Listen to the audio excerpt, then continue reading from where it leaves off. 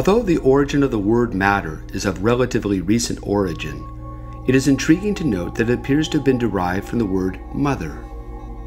One can start from any object to get a glimpse into what matter may be. So for our example, let's use a book. On my desk right now, I have a copy of Roger Penrose's Shadows of the Mind, published by Oxford University Press in 1994. In examining the book, we not only discover a certain hardback binding, a nicely designed dust jacket, but 457 pages filled with small print. However, if we look at just one of the pages within the book, we soon realize that it is made of a fine quality paper, which undoubtedly was derived from some dead tree for the purpose of utilizing its pulp. But what is a tree? A simple definition from a dictionary might explain it thus: a plant having a permanently woody main stem or trunk, ordinarily growing to considerable height and usually developing branches at some distance from the ground. Yet, if we probe further, we discover that such a plant is made up of much smaller constituent parts, such as millions of cells, which in themselves are made of even smaller bits called molecules, which in turn are comprised of billions, nay trillions, of atoms. Indeed, every physical composition on planet Earth is essentially the reconfiguration of atoms. Now the question, what is an atom, will give us a deeper insight into what matter actually is. The term atom was first coined by Democritus, who was influenced no doubt by his teacher Leucippus, who argued that things are made up of indivisible particles, which cannot be cut further. By the turn of the 20th century, this view became modified when Max Planck and others realized that atoms contain smaller bits, such as a nucleus and an electron.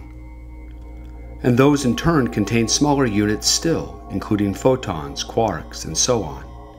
Richard Feynman, the famous physicist and architect behind quantum electrodynamics, once quipped that if we had to reduce all of human knowledge into one intelligible sentence, he would write, "Things are made of littler things that jiggle."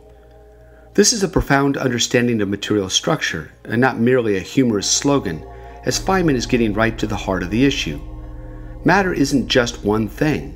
It is rather a scaffolding project of many layers, each of which reveals a different aspect of what matter can do under differing circumstances.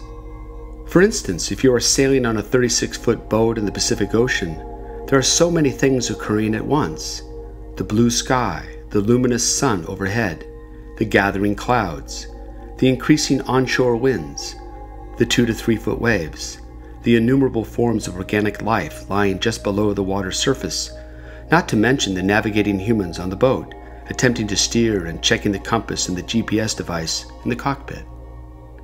And in all of these things, they are made of atoms. Reconfigure atoms in a certain way and you get iron. Reconfigure it another way and you get the Taj Mahal. Reconfigure it still more and you get Mount Everest.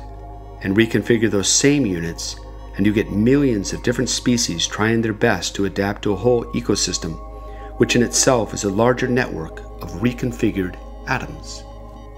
And even the nucleus itself is, contrary to what Democritus opined some 2,600 years ago, divisible. Depending on the element, atoms come in different weights, depending on the number of protons within the nucleus and the number of electrons manifesting outside its chambers. Yet, even when we get to the very core of matter, we find yet another layer, and our understanding of what is actually going on turns indeterminate. As Sir Arthur Eddington once stated concerning the strange underpinnings inherent in quantum theory, something unknown is doing what we don't know. Matter is a mystery.